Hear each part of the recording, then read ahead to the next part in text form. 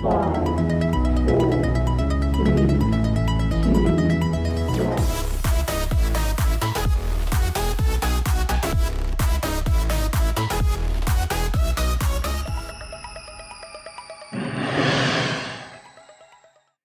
everybody. Welcome back to the Fitter and Faster Coaches Corner. Today, I'm thrilled to welcome our guest, Coach Jack Roach. Coach Roach, you have coached in a variety of capacities in American swimming. You have a long, storied coaching career. You are one of the people that many of our national team alumni have on their short list of phone calls when they need to go over something, when they need advice. You seem to be the person that they often go to most of everybody. We are so thankful that you carved out some time today. We're going to have a discussion today just based on what we think makes coaches great and some of the qualities and characteristics that go into developing what a great coach is and what a great coach becomes. And so I think the best way to start a conversation is, what are some of the things that you think about first and foremost when we think about what makes a good leader coach? Yeah, Mike, I think what we're talking about here is the art of coaching. And in addition, I look at it, it's more expansive than that. It's really the art of living a productive life where you're making the most of, when I think of great qualities in coaching, it's building relationships. And the willingness to care. How far are you willing to care? Are you willing to care this much, but I don't know about this much? And when the other part of the art of coaching or becoming a great coach, I think there are two qualities that I look for or I see constantly in great coaches. And one is passion. And I use that term. I don't necessarily like that term because it's used so often, but it's a love for whatever you're doing. So if we do use the term passion, it's a great love for what you're doing. And then the other is perseverance. You are going to be exposed on every single level you can possibly imagine if you stay in this sport long enough. That the ability to focus on when things are tough, the ability to focus on times when things are boring, the ability to reach in and work hard when it just doesn't feel like you have the energy to do it. There's no one listening to your program or this podcast, if they are coaching, that haven't experienced all those things. Those emotions are really challenging. And as a young coach, when you're learning to handle disappointment, developing strategies to overcome that, or to have the wherewithal to understand that it's part of a developmental process, takes time. So in your experience, when you see some of these great coaches, what do they do really well when they're going through those challenging moments?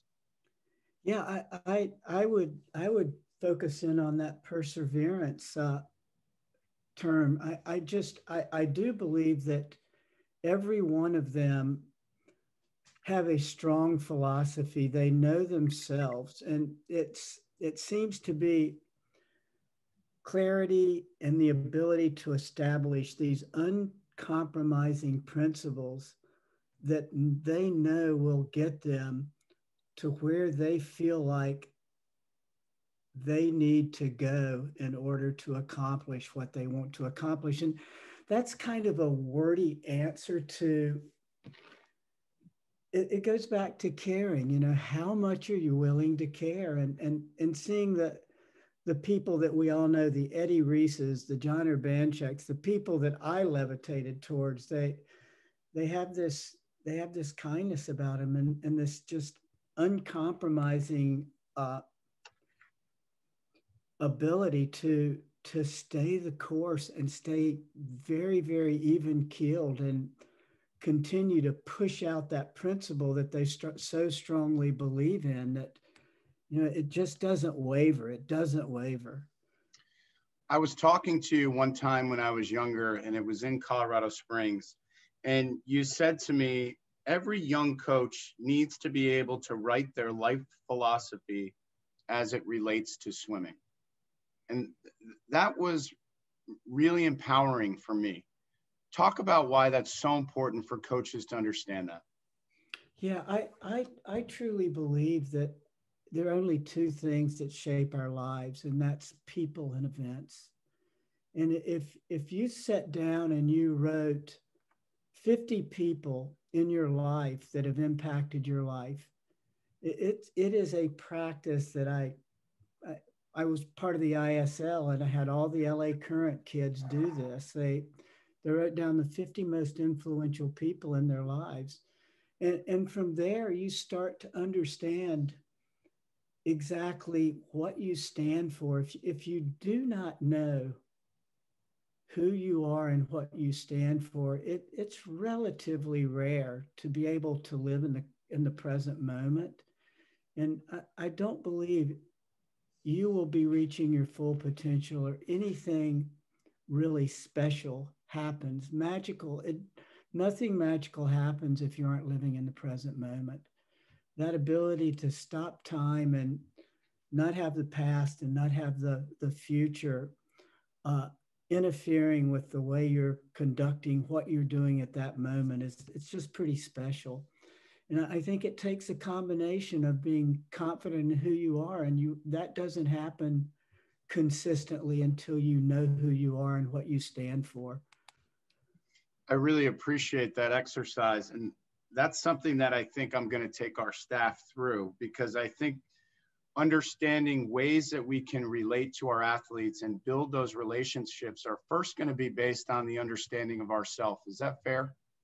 Yeah, I just don't, until you do the really hard inner work, sitting down and starting to write down all the impact, all the people who have influenced your life, the events that have influenced your life, you can almost start to create this book that's a chapter by chapter, and go, yes, this really led me to start to think this way. No, this wasn't that important. And if you do that, and it's an exercise where you go back and you reflect on it, and I don't think it ever stops. I'm 74 years old, and I try to start every morning with meditation and journaling for about a half an hour, that I can reflect on the day or the week or the month. And this past year, certainly the impacts it's made on me as a person, and how that affects my thought process. I think when we have that understanding, it increases our ability to be productive, not simply from an athletic standpoint, but from a whole self-awareness category. Talk to me about when you journal those thoughts and when you're taking stock of what you're going through. What does that help you do for the next thing you need to accomplish? Well, when I encourage young kids to start to journal, and we talk about it, I found that uh, when I reflect back on my journal, I can see a pattern in my life where I'm struggling, and I can look back at what created that struggle based on my thoughts during that time.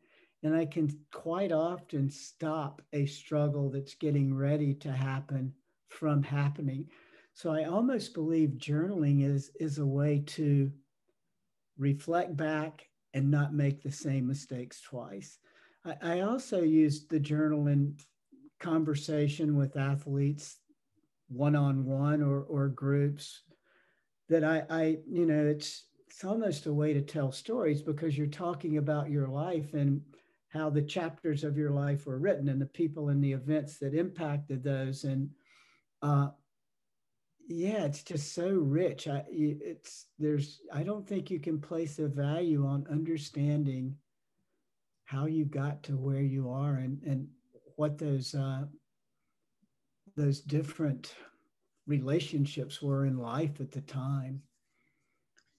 It's interesting that you mentioned that. And really what we're getting to here is the idea or the process of becoming our authentic selves. And you mentioned a couple coaches a minute ago. You mentioned Eddie. When we think of Eddie Reese, I think of him as such an authentic person, the way that he relates to his athletes, the way he motivates people. But you said to me one time that becoming authentic is one of the greatest accomplishments that we can achieve in our life. And one way to do that is through these self-analytics. So how are we becoming more aware that we're getting closer to that point? Yeah, I guess there's more than one way to do that. But you know what I find, that I find if I'm having an honest conversation, and while I'm doing that, number one is I'm able to stay in the present moment. And I have no fear of other people's opinions. That's what kids run away from. That's what adults will run away from. Me too. That's the big dinosaur in our life in this day and age. It's the fear of other people's opinions. And you watch decisions made, you look at actions taken when people are in a situation that they're afraid of failing. And I think the greatest impact of that fear of failing is you're worried about how other people are going to feel about you if you fail. It changes your outlook on the way you want to be viewed. And me too, right? I don't want to fail because of that at times. And yet the fear of failure holds you back from becoming better than you are now. It's very interesting. And, I struggle with that.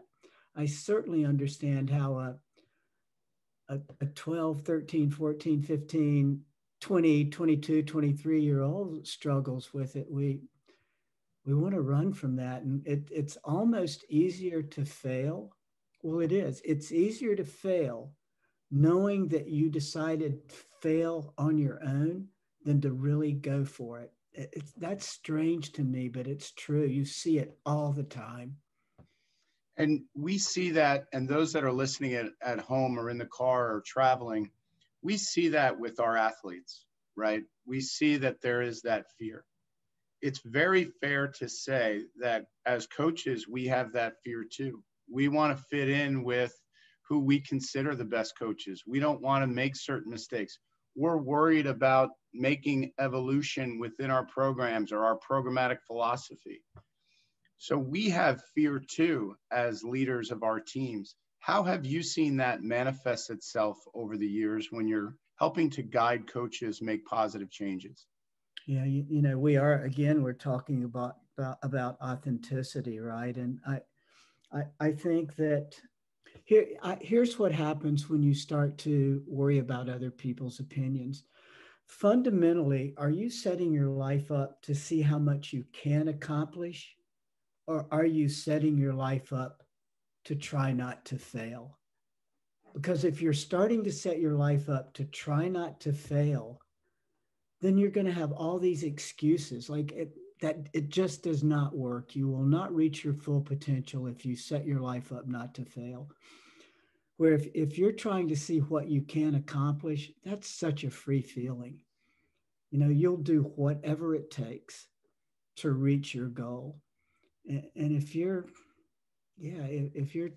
are trying not to fail, there's excuse after excuse after. You start to worry about what might happen. And athletes, especially this day and age, who might be much more aware of, a coach's emotional state in a practice, or the athletes these days are very, very intelligent and able to catch on to those things. And if you're putting yourself in a position where you're worried all the time and that anxiety is building up in you as a coach, or a set doesn't go the right way, those are things that we really have to be mindful of.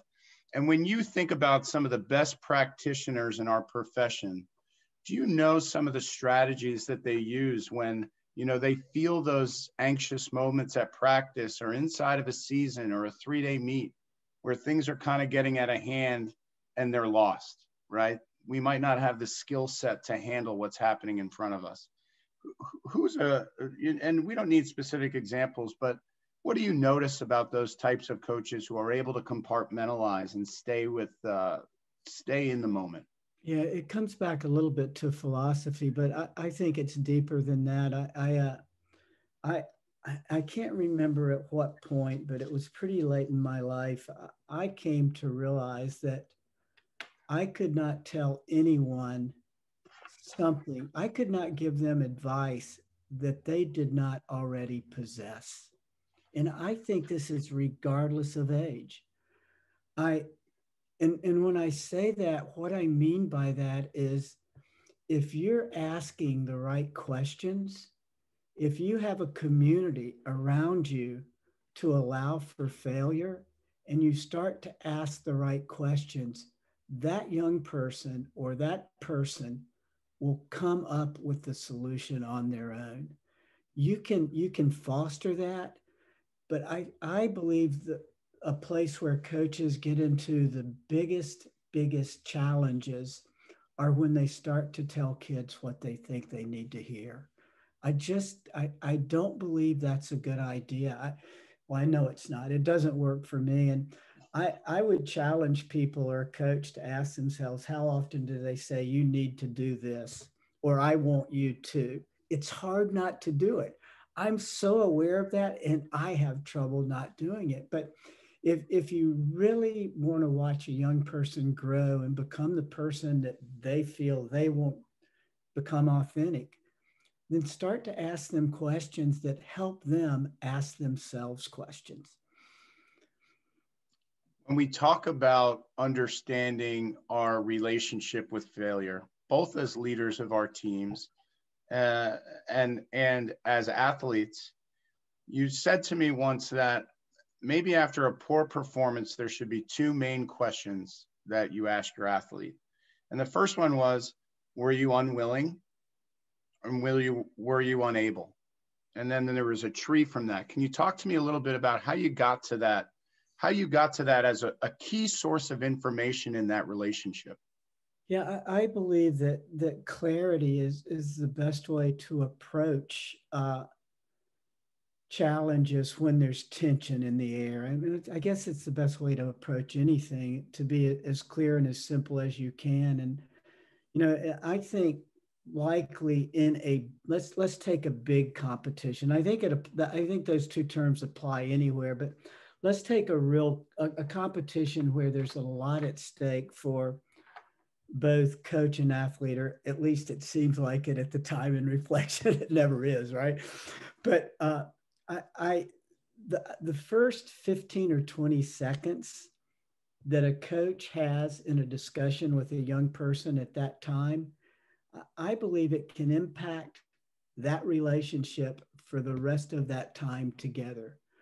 Certainly, if the stakes are that high to both of them, and probably you're talking about getting into adolescent years at that point, and it to me, if you've set up the framework to have a conversation after someone fails, it has to be specific. Like if you're asking them, were they unwilling, or were they, say the two again? I'm a little bit, I know that, wait, held on a second.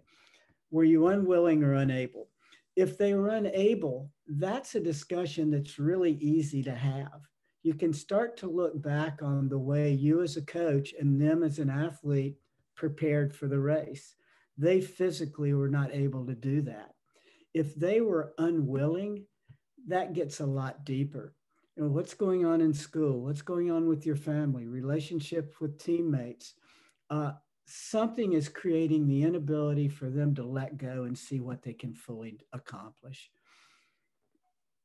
There's no doubt about that. And getting the information that they give back to you, there might be a time, and you need to accept it as a coach, where the athlete says, look, I wasn't ready for this, or I don't feel like I gave that my all.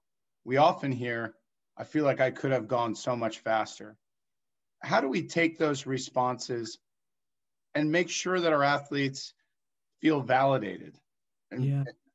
that's a challenging piece. Well, it's very challenging in our sport because to me that's a lack of confidence, and I don't believe anyone can give someone else confidence. Only you can only you can build confidence in yourself. But I do believe it's up to a coach to try to set up situations, not to try, but to set up situations in practice where you are addressing specific areas that a person can accomplish something and feel better about themselves. And yet it's a daunting task. You could be a coach working with 20 people. And how do you set up a workout to address one person and still accommodate everyone? It can be done, but it requires a lot of work. And I also think that, we're starting to talk about wisdom here, which is a big part of the art of coaching, right? And wisdom doesn't come, wisdom cannot be taught or learned. It's discovered, and it's self-discovered from within. And uh, for some for me, it took a long time to walk into that area. I had to be much older, and I didn't get into the sport until I was 40 years old. So it took me probably another 10 years after that to understand that, that's probably the greatest thing you can help a young person understand, is they have the wisdom to figure that stuff out. Sort of got off topic. No, you're absolutely right, though. I mean, learning to understand that there are times where you need to give the athlete the space to handle emotions on their own and not try to micromanage the feelings of each athlete on your team is difficult. And I think a lot of coaches are in that position this day and age because we all are so much more aware of building that relationship with our athletes, but there's only so much that we can do, right? I mean, I talked to you a little bit about learning how to give more ownership over the sport to our swimmers. What are some strategies to use when we, or what are some signs that maybe we need to step back as coaches and let the athlete handle a scenario on their own?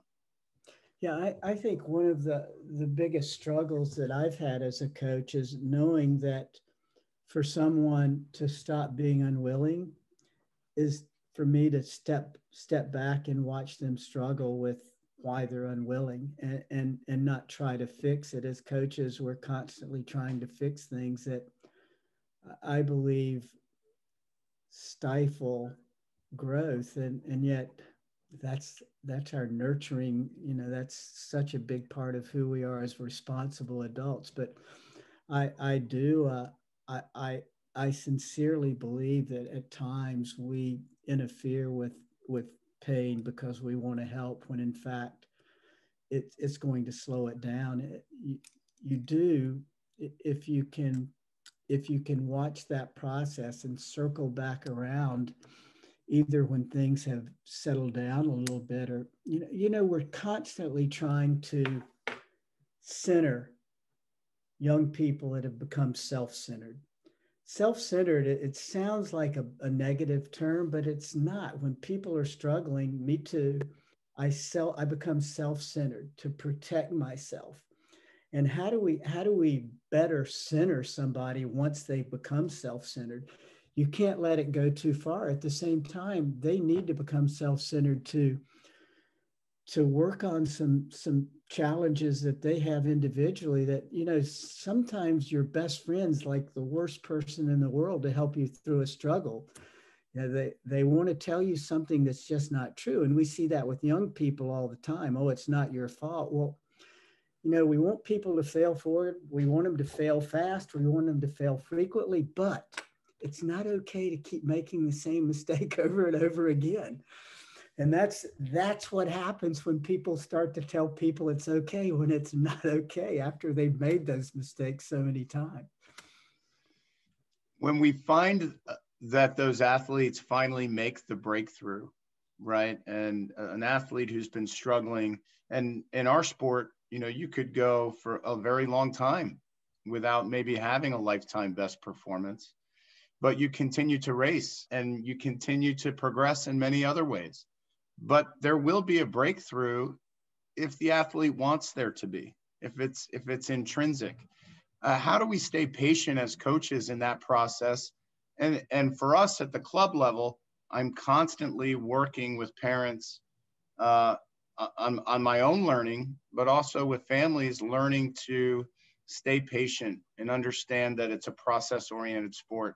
And those aren't the easiest lessons to learn or to teach.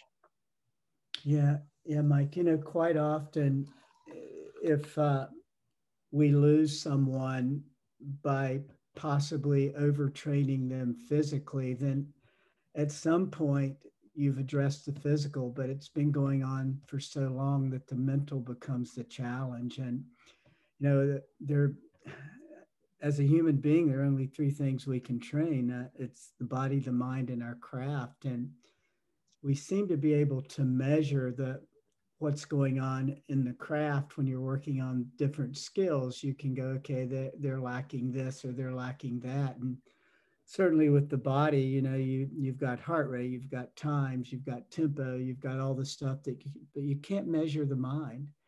And it requires, you have to learn the learner. You absolutely have to be relentless when it comes to asking questions. And I go back to caring. How much are you willing to care? Quite often, you see the same mistake being made over and over again. And no matter what you say, it doesn't seem to work.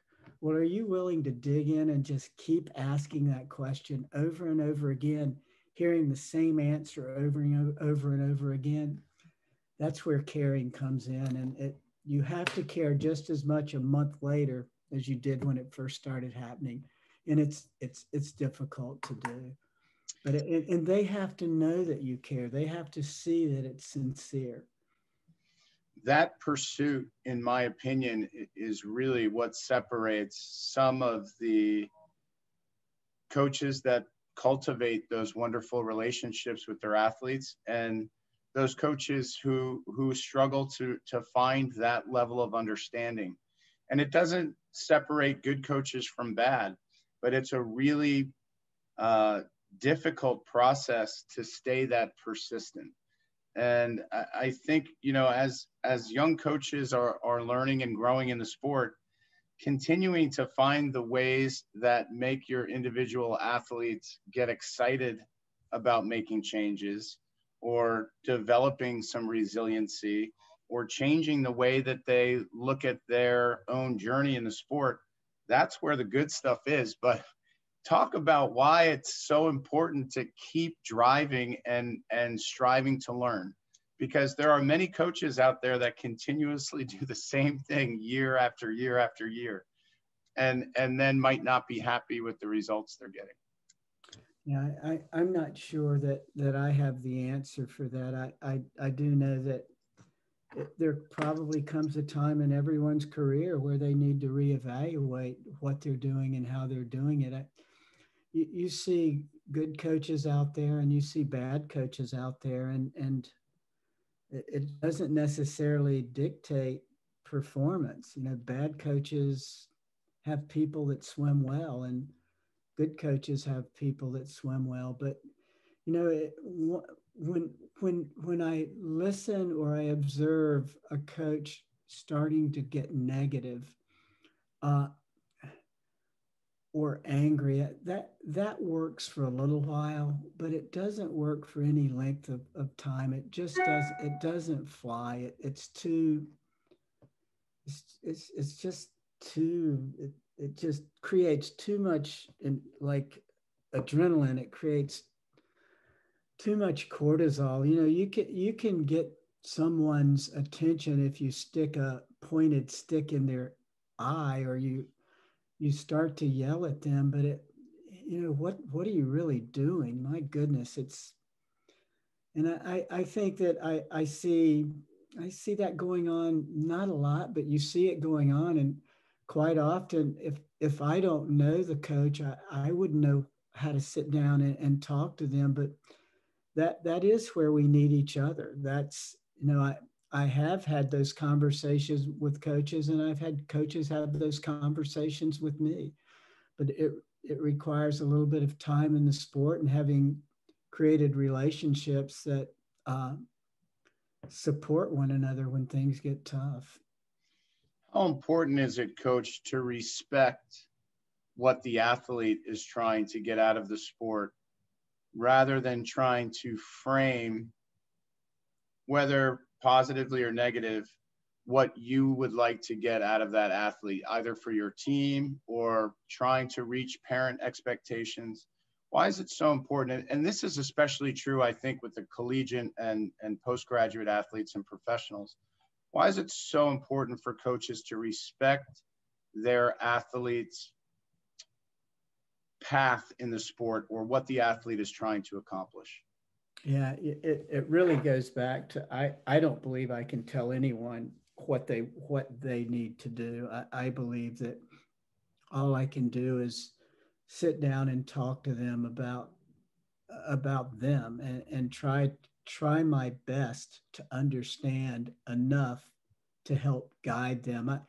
There you look at when you talk about a personal philosophy, if you don't have one, then you are not going to react to certain situations in a way that you're going to fall back on who you are as a person and let those thoughts turn into action and be able to keep moving forward. It goes back to how well do you really know yourself, meaning you and the athlete.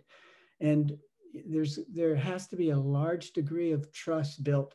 I really believe that when I was the national junior team director and I was with the national team, that I was allowed a luxury that quite often the home coach didn't have. I did not have the emotional, the emotional like I don't know whether it's emotion or I didn't have the same thing at risk that they had.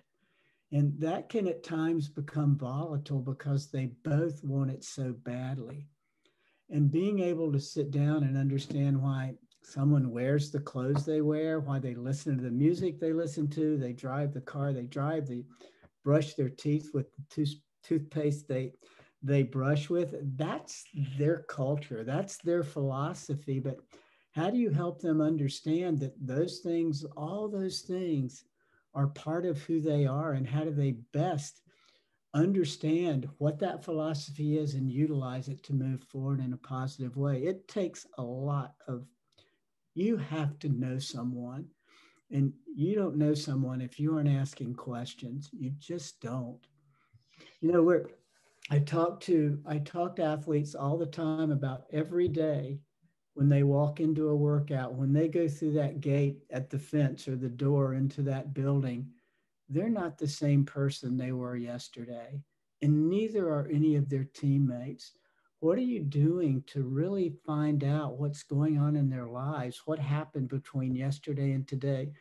Obviously, you don't have a lot of time to do that, but as an adult, as a coach, you can watch body language. You can look at someone, grab them as soon as you can, and start to have those conversations before a day turns into a week and a week turns into a month. Really and truly, the most productive times, I believe, on connection with an athlete are the 15 minutes or a half an hour before practice and that time after practice. If you're standing on deck waiting on people to get ready, I don't believe you're doing your job.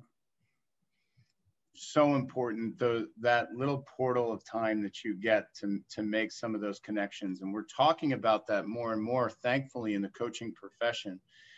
Coach, when you look back and at your time as the national junior team director and working with the national team, you had access to some of the best young athletes in the world. What were some of those commonality, the characteristics that would later lead some of those athletes to become a part of our national team and our Olympic team? What are some of the things that you can say, these kids had in common, even though they're all so very unique, and what drives them is very unique?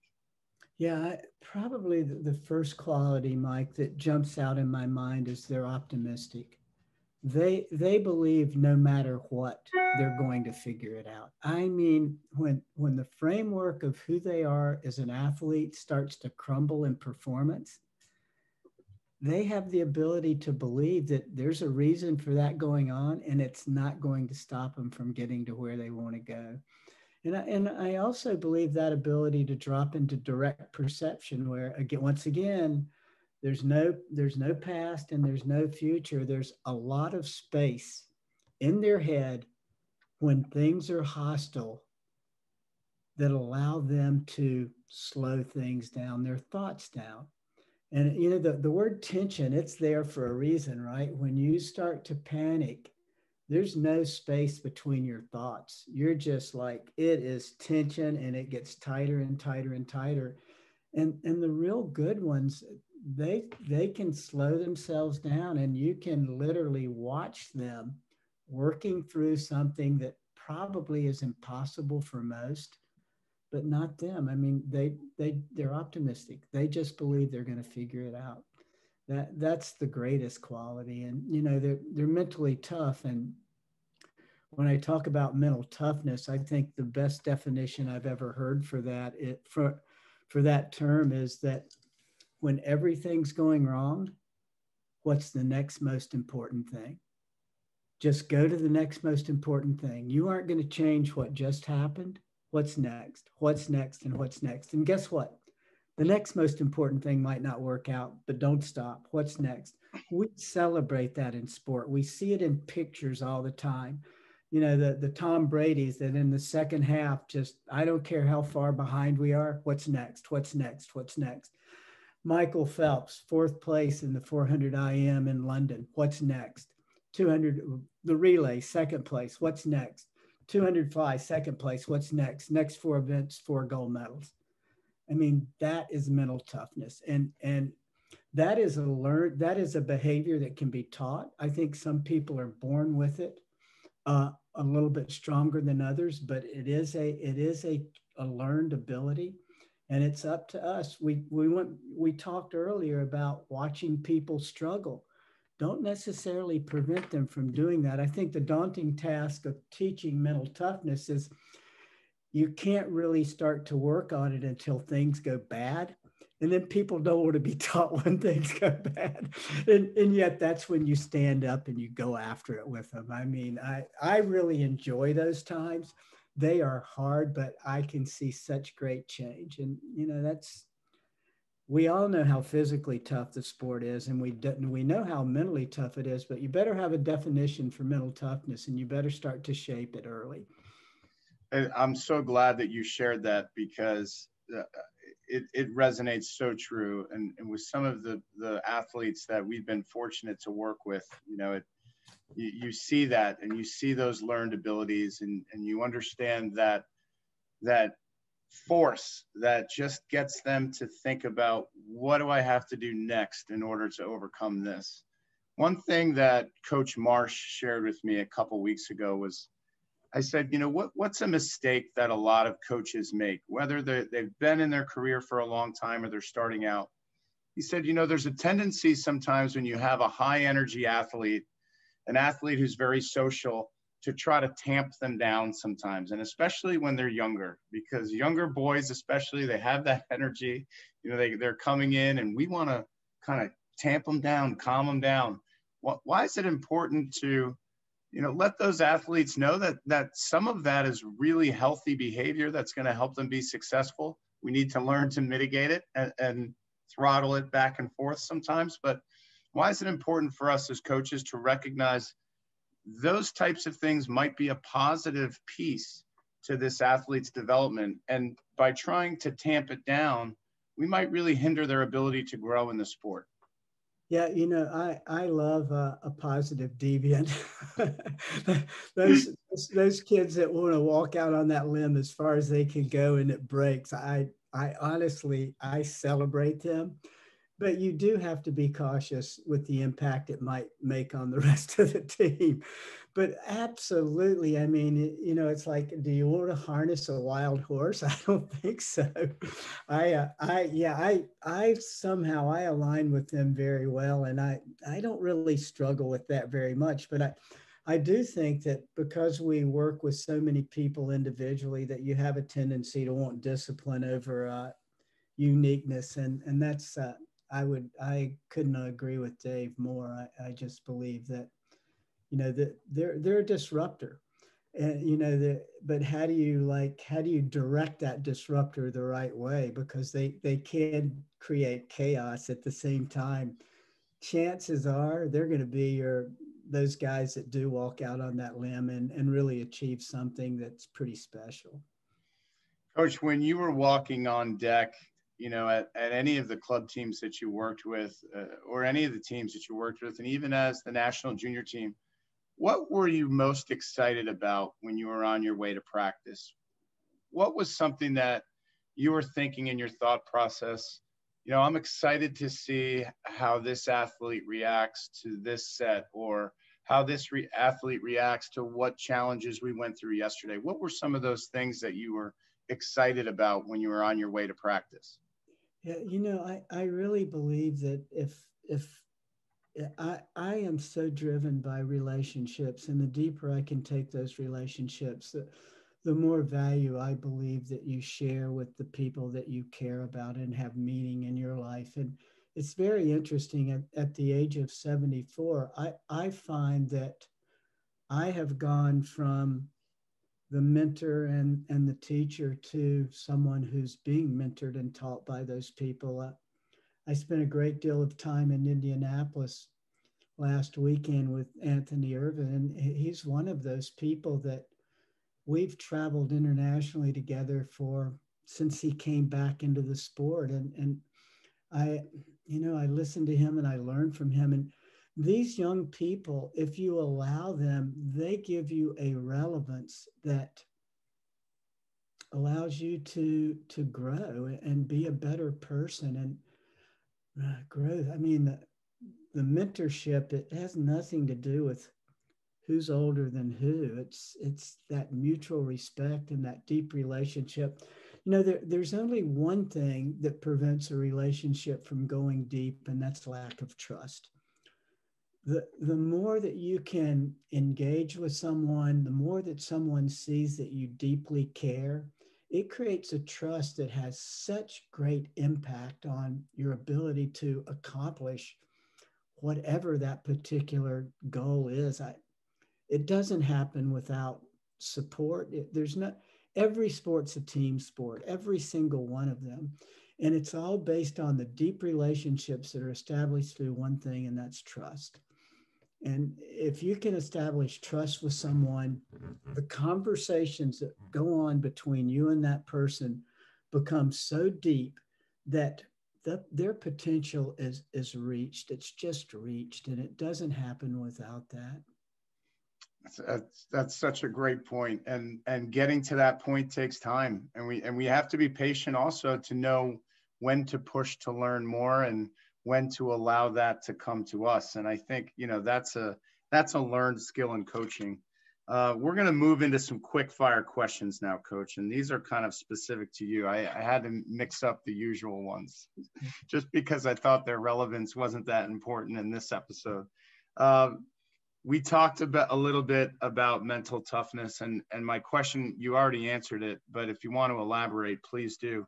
Mental toughness can be taught, learned, and developed. True or false? True. Yeah. We talked about that. For sure, it's an ability that we can teach. And, again, I do believe some people are born with it a little bit stronger than others, but I've seen it taught. I've seen it work. Why is physical fitness so important in the life of a coach? That does seem to be true. I think if you aren't physically fit, you limit your ability to spend time with people. I can't tell you how many runs I've been on with national and national junior team athletes. And for me, running is a mindful practice. If I'm outdoors and I'm in movement, I'm much sharper. It doesn't mean that you can't do it if you aren't physically fit, but we're in a very unique time where we're starting to understand the importance of the body and the mind coming together. The ancient wisdoms are coming back, right? And all of those are based on sound body and mind. I would just encourage everyone to start to look at that. I had a talk with a young coach last week on just that, and it's one that it's very, it's a little bit tricky. I don't judge people by their physical condition, but for me, it would have been a limitation. Do swimmers actively or coaches throughout their life involved in the sport, have you seen positivity out of athletes and coaches who try to create some spirituality with the water? Yeah, I mean, if you were to spend any time with Aaron Pearsall, he will tell you that all that he ever wanted to accomplish in the sport of swimming was to see how deep he could take his relationship with the water. And he and I have become very good friends, and I go surfing with him, and he will stay in the water 12 hours a day. I mean, he will just go in the water and tumble around in it. He has a relationship with the water that when you look at what he did as an athlete and then you watch him in the water as a surfer or body surfer, you go, of course. Yes. So yeah, I mean, how deep can you take that relationship with the water? When you think about the sport of swimming and how much time and effort you have to put into it, quite often by the time a young person's 18 years old, it's the deepest relationship they have with anything. They've spent more time with it than any person. And they get disappointed in that relationship. Understanding that relationship with the water impacts them in a good and a bad way. Yes, a relationship with the water is absolutely essential. They all have it. Help them identify it. I love it. All right, last question today, Coach. What has you most excited about the sport of swimming right now, where we are in contemporary times? I just absolutely love the young minds in the sport. They're hunting for easier ways to do things. And that doesn't mean it takes less work. It means you're maximizing the time you have to create the results that probably took a lot longer to get before. Like I often would wonder if what I was doing was I doing it so I could justify my job, or was I doing it because it was the right thing? And I love the fact that it's interesting because now the young kids they don't have the experience, but they have the knowledge. And it's like you talk to them and you go, wow, I wish I had known that, or I certainly wish I had known it at your age. But then you wonder how it's going to be implemented in time, right? And I'm not sure how that happens, and I probably diverted from your question, but that's kind of the way I operate.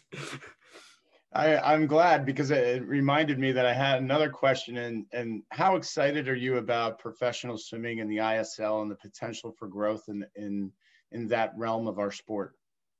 Yeah, Budapest for me was one of the best experiences I've ever had in the sport, and it's because I had the opportunity to be with a group of people for a breakfast, a lunch, and a dinner. And the idea of watching all these foreign athletes come together and spend time together in a way that could have never, ever happened had it not been for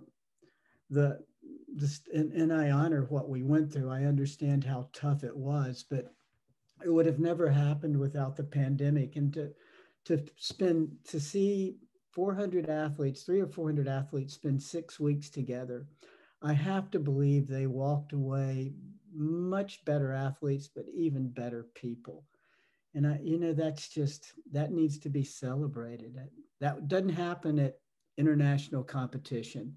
You're in the competition and then you're gone and you're with that team, and that's where you should be. But the idea that they could engage and interact together for 6 weeks was pretty special. Well, Coach, thank you so much for your time today. We are so thankful that you joined us on the Fitter and Faster Coach's Corner. And I look forward to our paths crossing again, hopefully in person soon in a couple weeks. Are you going out to Omaha? I am. John Urbanchek and I will be out there the last 4 days. Nice.